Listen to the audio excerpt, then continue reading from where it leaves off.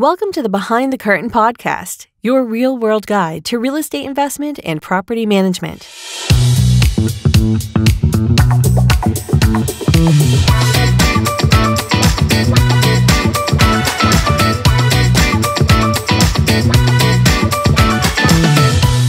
In today's episode, I have Lindsey with me, one of the property managers here at Enterprise Property Management.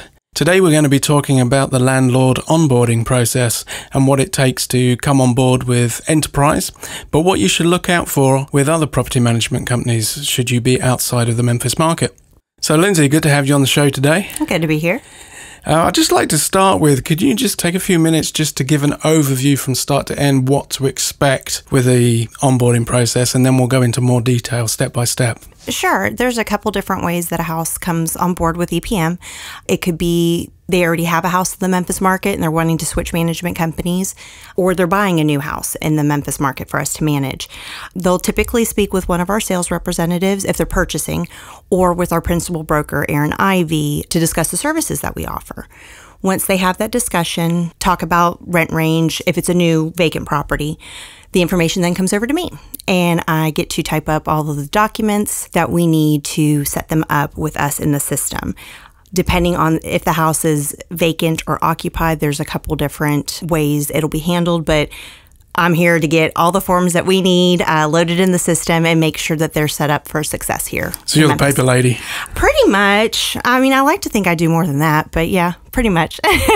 Yeah, that wasn't an insult. It was just a silly little joke. I'm fitted for this job just because I'm very detail-oriented, and so that's why Aaron's like, oh, no, you're going to follow up with them and get those forms. I'm like, absolutely. What are the steps once it comes over to you to get us to that end point? So it's a matter of us sending out a property management agreement, which will talk about the services that Enterprise offers and any fees associated with that. There will also be an owner's acknowledgement or responsibility acknowledgement, which kind of goes into their preferences for the property, how many inspections they would like per year, whether they allow pets, if there's an irrigation system or pool, and what directions they want to give us on that. We'll also get their accounting information so we can set them up to receive their monthly disbursements, tax documentation for reporting at the end of the year. And then if it is occupied, then of course we're going to want the tenant lease, ledger, and contact information so we can onboard the tenant. And lastly, the fun MLGW form. They need to set us up as authorized agents so that we can act on their behalf so they don't have to call. They just have to do that one call to get set up, and then after that we completely take control of it from there. So I'll send all those documents out. Once they're returned, we'll get them loaded in the system and then move on to the next steps. What would the next steps be? It would actually be entering all the documentation into our two softwares. We use Property Boss for our accounting, and we use Property Meld for our maintenance. We'll get them set up so they have portal access. They can see everything in real time, both from a maintenance and accounting standpoint, so there are no surprises. If it's vacant, then we'll set up a inspection with Randy, our maintenance supervisor.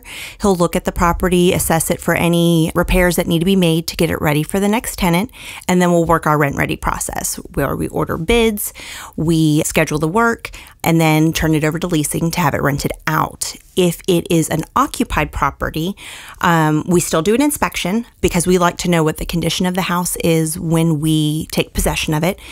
Kind of lets us know what was pre-existing when settling up a tenant security deposit. So we'll send the tenant a welcome letter, and then depending on the owner's preference, and it's part of the owner's responsibility acknowledgement form that we send out, whether they want to do a lease assignment, which is just saying this is the active lease, we're assigning it to EPM, or if they want us to do a full EPM lease. And at that point, is it all go, or are there any more steps that need to happen before the tenant goes in? For the vacant one, leasing would go out and check, take photos for the website, get it, listed on our syndicated sites and My Memphis Rental, which is our homepage for all of our listings.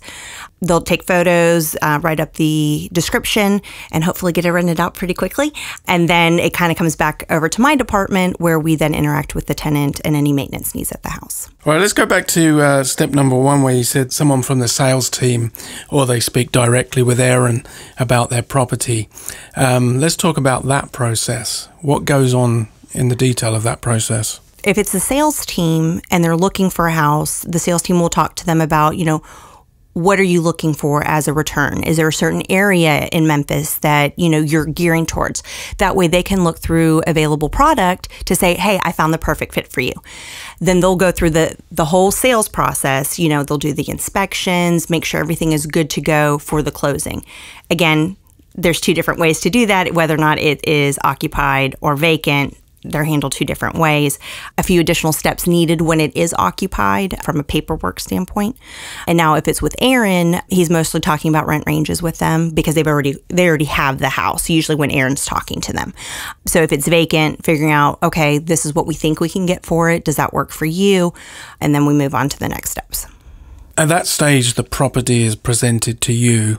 Correct. What details, if the homeowner's working with you directly, what do they need to provide to you? The things that I need to start our process is what name they want the management to be under. Some people do it as an individual. Some people have it as an LLC. It's important that I know that on the front end for tax documentation purposes.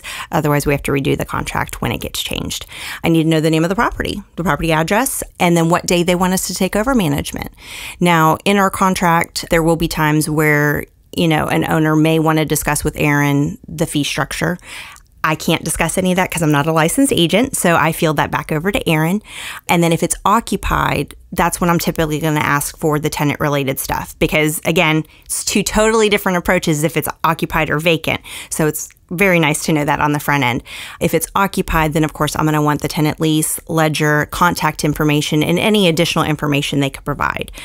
I tend to ask for, I think, a little bit more than other companies do, but whenever a house unfortunately leaves us, I try to give them everything that I would want to have for a successful onboarding because it just makes it easier for the tenant. There's no reason for them to be inconvenienced because they didn't ask for the property to be transferred management. So I just try to make it as easy as possible for them too. So at this point, you then move on to the property management agreement. Mm-hmm. What are you looking for to be provided to you to accomplish that? I actually have a little letter that I send out to them that kind of gives them point by point. So I'm going to look for a signed and completed property management agreement, a signed and completed owner's responsibility acknowledgement. That's the one that says if they want pets, irrigation system, pool, and termite contract. I'm going to need their direct deposit information for where they would like us to send their monthly disbursements for rent.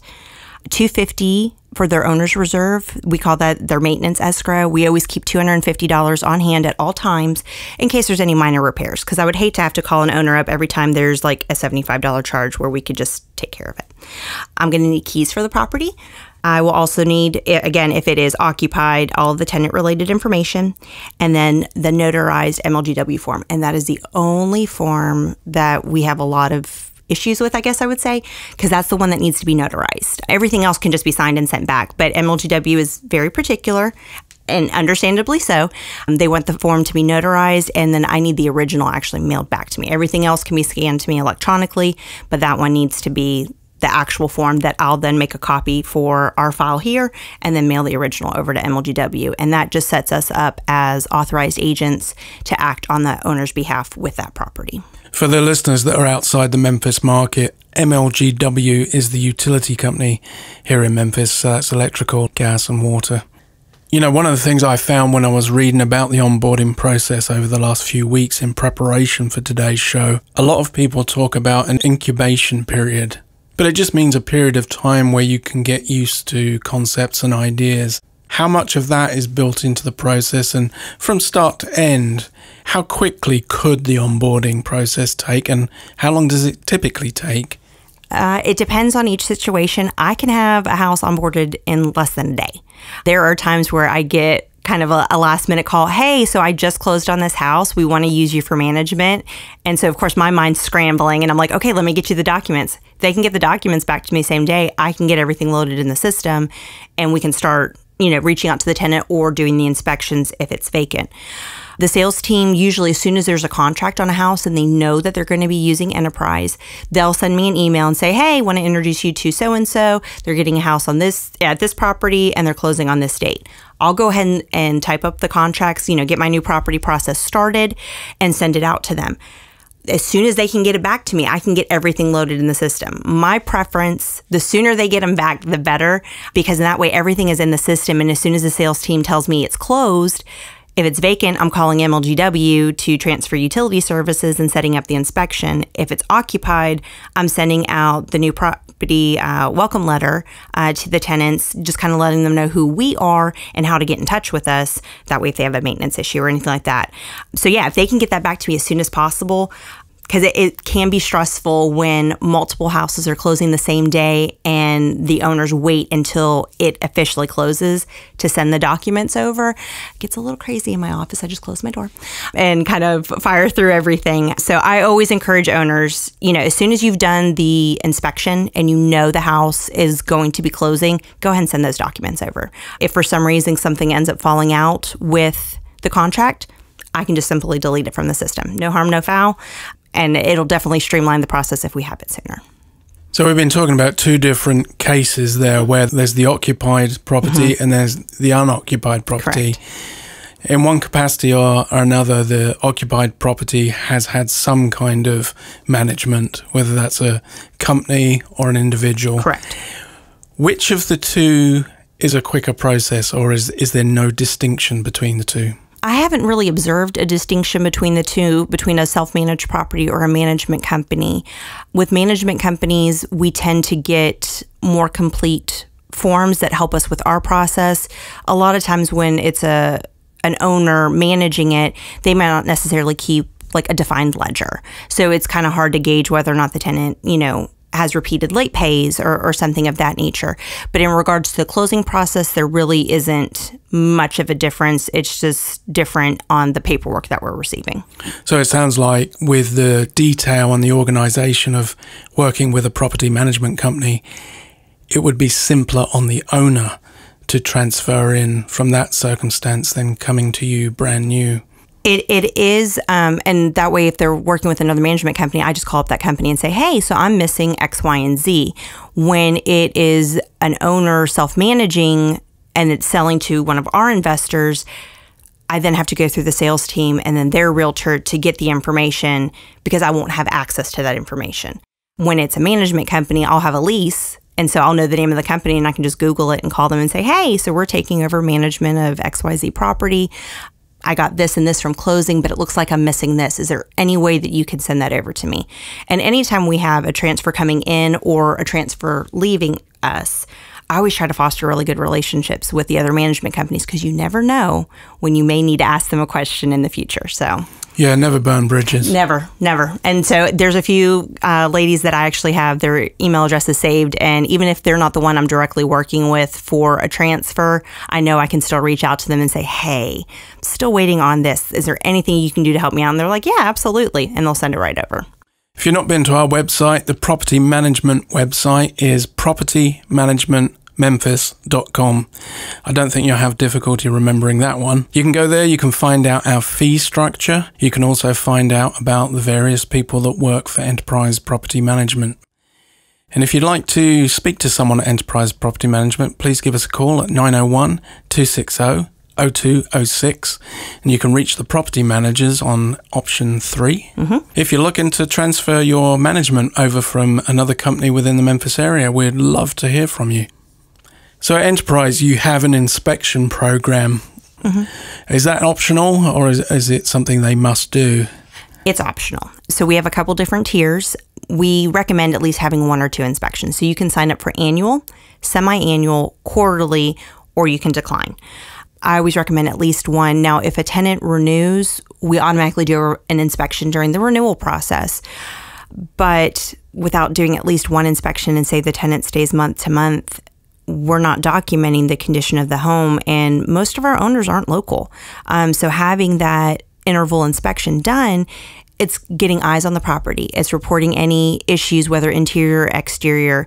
It could shed light on if there's a pet at the property that's not been acknowledged previously or paid for, or excessive damage to the property. We've had a couple instances recently where we've done an interval inspection and the house was definitely not being kept well, and it was presented to the owner, and the owner says, you know what, it's time for them to go. And so then, we send a letter asking them to vacate the property due to damages. So at least having 1 or 2 inspections, I think is great. If you sign up for semi-annual, I always try to do one in the spring and then in the fall. That way they're able to look at the AC, see if there's any issues, see if it needs to be cleaned before cooling season starts. And then again in the fall before heating season starts. So most of our owners do semi-annual. Very few have declined. And we can change that frequency at any time. So if you know that you have a good tenant from the inspections that you've had and said, you know what, I think I can back off to doing this once a year, you just send me an email, let me know, I change it in the system, and we can go from there. Or if you see issues in an inspection and you're on annual and you want to have it checked out more frequently, we can change it to quarterly. It's just as simple as sending an email in. From a marketing perspective, when I'm looking at pictures for properties, and what message are we sending with those pictures? You know, is it an accurate portrayal of the property? I tell people, look up, look down, look around, and then look inside. And that's exactly what you must do when a property management company provides you with the initial pictures of the property quality. Determine for yourself whether it covers everything that you want to see and whether it shows you in enough detail what you want to see. If not, ask them for more pictures. Exactly. So let's talk about the initial baseline inspection that, in our case, Randy would go out and do. Have you come across anything really funny or something extremely unusual? Yeah. Unfortunately, there have been a few instances where we found squatters at a property and then had to call the police to get them out of, I think it was an exterior garage. Like the garage wasn't attached to the house. So yeah, that was an interesting experience, and I'm sure startled him coming across that. Unfortunately, if it's been a vacant house and it's been vacant for a while, critters. We had a raccoon situation where it was still in the house. There's some different things that he can find. There was an instance where we were told the property was vacant and it wasn't. The tenant was still there. So that was a miscommunication during the sales process, relaying over to us that the house was in fact still occupied. The tenant was supposed to be out 2 weeks prior and hadn't left yet, and they didn't verify.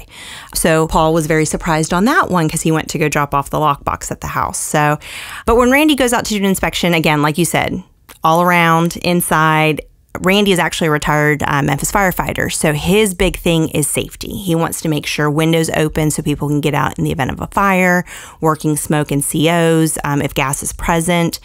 And again, he's looking at it from that MHA standpoint too. Like, what are safety concerns, that a government agency would have? We definitely need to make sure to notate that.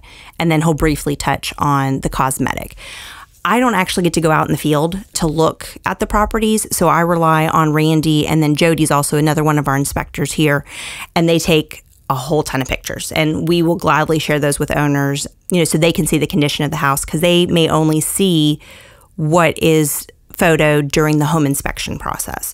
So I have no problem sending those over. Randy sometimes takes close to 200 photos, so few emails sending those over, but it gives them a good idea of what the condition of the house is, because sometimes when you get the bids to get the house ready, it's like, well, is this really necessary? Yeah, let me send you some pictures. And they see it and they're like, yes, we absolutely need to address the exterior paint. So yeah, we're very good here about taking photos and supporting the bids. We're not going to try to have you spend money on stuff that's not necessary. Now, we may alert you to an issue like exterior paint. Hey, you may not need to do it right now, but let's start budgeting for that for next year, because, it's going to get worse if it's not addressed. In the cases where someone has been squatting, or, a tenant has overstayed their welcome and effectively become a squatter as well, is that something that you handle in the process, or is that something that the owner needs to fix before you can work up a property management agreement? Oh, no, the property management agreement will already be in place before Randy actually goes out to the property. There's only been, I think, maybe a couple instances where we've sent someone out before a house is closed, and that was just to put eyes on the property. With the instance where the tenant was still in the property, there was a written agreement between the seller and the tenant to be out of the property by a certain date, and it just wasn't followed up on to make sure they were out before closing. So we got that documentation from the seller that says, yes, I am out of this property. Yes, anything that is remaining in this property can be disposed of, because there was a lot of personal stuff left in the house. And we definitely don't want to be put in a position where we're unlawfully disposing of somebody's belongings. We waited about a week and we went back and confirmed that they were out and then proceeded. Now, with the squatter situation, it was an exterior garage. The police escorted them out. Again, we were already in management of the property, and I believe Randy and Paul were both present for that particular instance. And then Paul just changed the locks and made sure that everything was secured. I think he may have even put in a couple boards so that it couldn't get opened again until we could do the necessary repairs. What would you say is the greatest mismatch between the expectation of someone coming on in the onboarding process and the reality of managing a property? The one misconception that there may be is the management team looks at things through different eyes than maybe the homeowner or the sales team would. So when they're looking at a property for what needs to be done, we're looking through it as a tenant living in the house, not as a property being sold. So there may be some more items that are a little more detailed that we're looking for, because I have to take into consideration what the leasing is going to come back with. I'm a mom, and so I'm looking at a house. Okay, would I feel comfortable with my 3-year-old with something exposed? And then dealing with MHA, which is the Memphis Housing Authority, Section 8, they have a certain set of standards too. So whenever I look at a house, I'm looking at all three of those things, which may be very different than what the homeowner had in mind when they purchased the property. So we're trying to work with the sales team a lot to let them know, hey, so these are some of the things that we're looking for. I hate for any owner to be completely blindsided when they say, oh, the house is ready to go, and then I come back with $1,000 worth of work that needs to be done. So that, I guess I could say, is a little bit of a mismatch there, but we're working towards streamlining that as best as possible. The other thing is, owners tend to think when they onboard with us that I'm the only one they talk to. And we kind of do things differently at Enterprise than other companies. A lot of other companies, you'll have a set property manager that is that one person that you deal with for everything. EPM, we're more of a team. And so while I handle onboarding, once the house is in the system, we have it rented, we have the tenant in there, any three of the property managers may be interacting with them. And so I actually had a phone call with a homeowner yesterday, and he's like, so are you who I call anytime I have a question? I was like, you can always reach out to me with any question you have. If I don't have it, I'll redirect it. But as tenants start putting in maintenance requests, the other girls are going to be reaching out to you, and they'll be the person that you're going to want to talk to about that particular maintenance request or, accounting issue or anything like that. I'm always available. I kind of, handhold and walk them through the process, make sure that they're comfortable with our company, and ask any of the questions they have on the front end. So hopefully there won't be any surprises down the road. I think that's good advice for any business transaction, no matter who you're doing a transaction with. The question of who will I be dealing with over the course of this contract? Exactly. That's a very good question to ask, and perhaps one of the most upfront questions you should ask. Yeah.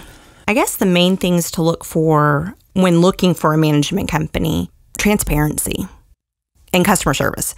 Those are two things that we pride ourselves on. If you ever have any questions about accounting, we will work through it with you. If you have any questions about a recent inspection, we document everything. A lot of it is getting a good feel for the people that you're talking to. You want to know that you can trust them with your business, because most people, when they buy real estate for an investment, it's to go towards retirement. They're not looking for, this as their day-to-day thing. This is something to prepare them for their future.